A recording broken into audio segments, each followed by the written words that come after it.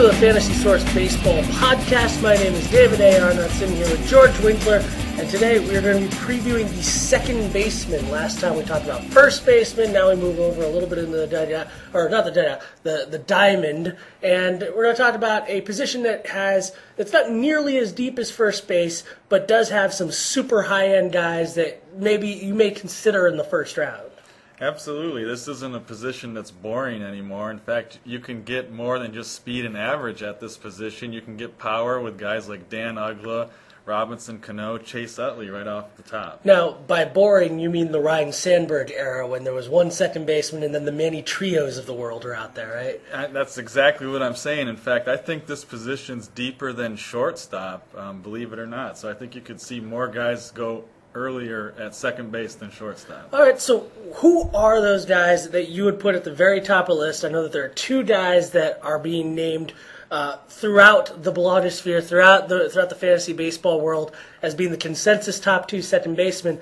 I want to know who you put first, Chase Utley or Robinson Cano? Well, if it's a keeper league, I'm going to go with Cano because he's nearly 4 years younger. But in non-keeper setups, especially rotisserie leagues, it gets a lot tougher of a call. These guys are going to give you comparable stuff in runs, homers, and RBIs, where the difference comes down to is steals and batting average. And to me, Utley's steals are still just a little bit more important than Cano's batting average. Now, how much weight do you put on the injury factor and things like that? Because Utley notoriously has missed a good chunk of time in the not necessarily immediately or like with nagging chronic stuff, but he has missed a lot of time over the past few years. Well, and I think that's the thing with Utley.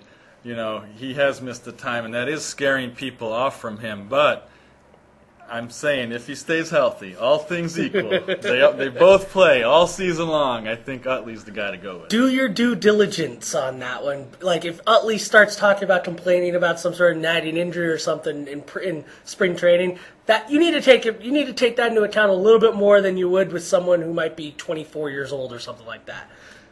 Yeah, I mean, and again, it's razor thin here. I like Utley, but I'm not like I like Utley.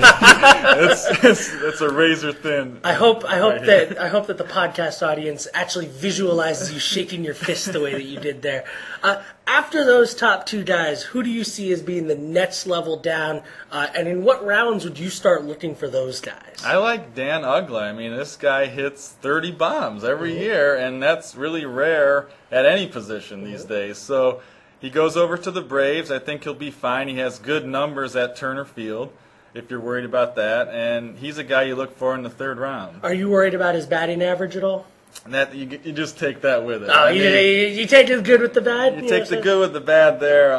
The ideal is to get a 5-category guy like Utley, but in the third round, you take the good with the bad. Like you said. Two guys that are going to be talked about a lot in this spring training as, again, in that category, and some people might even think to themselves and talk themselves into picking them ahead of someone like Uggla, who has a potential to bat 230 in a given season, are Ricky Weeks and Kelly Johnson. So I was hoping you could talk a little bit about what those two guys bring to the table. Well, yeah, Weeks is the only second baseman I have projected to get 20 homers and 20 steals this year, and that's pretty good. Yeah.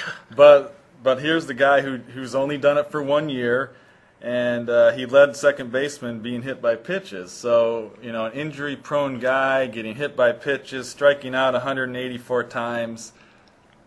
Be careful about how far you reach for Ricky Weeks. All right, and then Kelly Johnson, what are your thoughts on him? Kelly Johnson, again, I'm a little cautious here. 27 home runs last year. I know, 26 home runs. 26, I'm sorry. Like 26 home runs. I believe 20 of them came at Chase Field. But they still count. They still count unless you're in a head-to-head league and the D-backs are on a road trip, and then it becomes a problem. So Kelly Johnson, a little reliant on that home field advantage. I kind of like my guys to be a little bit more consistent overall. Oh, okay. Well, I see you on the next list that you have there, the undervalued guys, and I'm actually kind of shocked that we haven't mentioned him yet. Dustin Pedroia, American League MVP just a couple years ago.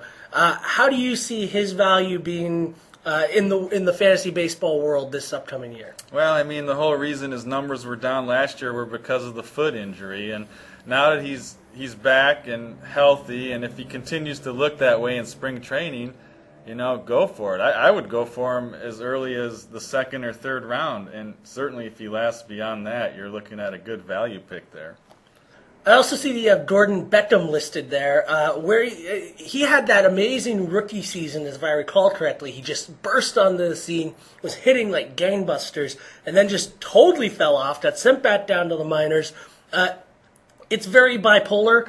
How do you see him performing this season? Well, now he's undervalued. After being overvalued to the max next year, now the counterintuitive thinking is, let's go grab him this year because, 2 years ago he showed enormous power, and the guy's only 24 years old, so you're looking at a middle infield guy that you could draft on your bench or in the late rounds that could give you 15 homers, 80 runs, 80 RBIs. There's nothing wrong with that. I mean, it was, 2 years ago that he was an uber prospect. Last year isn't necessary. I mean, some of that shine's gone, but last year shouldn't wipe off all of that shine. I'm a big guy who scrounges for the prospects after he's been hot. I mean, I love picking up those guys that people get down on. At another position, I think Jay Bruce might be a guy this year. All right, George. Well, thanks for talking to us about second baseman. And next week, who are we talking about? We're talking about shortstops, but before that, you'll get to talk to Brad about third baseman. Nice. All right, guys. So keep track of that. Look for the podcast. Thanks for joining us, George. Thank you for having me.